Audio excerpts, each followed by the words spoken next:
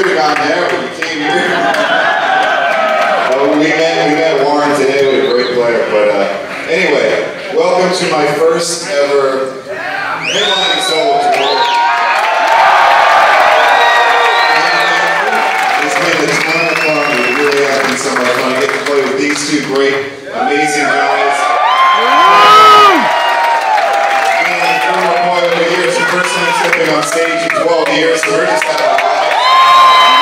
Portnoy!